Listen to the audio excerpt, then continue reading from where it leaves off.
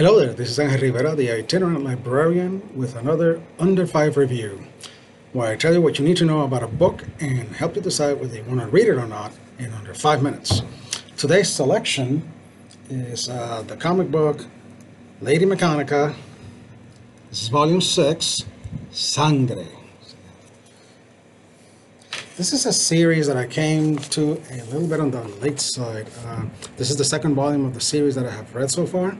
My first story was Lady Mechanika, La Dama de la Muerte, which was a special Day of the Dead story. And that's one that I have reviewed before.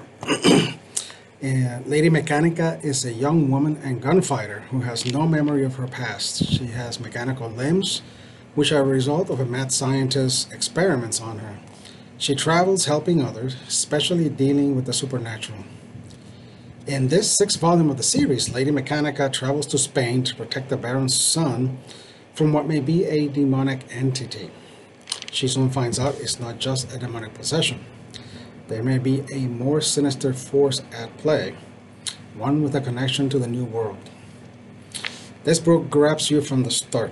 It features great world building and some good detailed lore. It's also a very good story overall. The art is excellent. This is a great reason to get this volume. There are a couple of images in this volume that are so good, I wish I could get them as wall prints to put on my office here.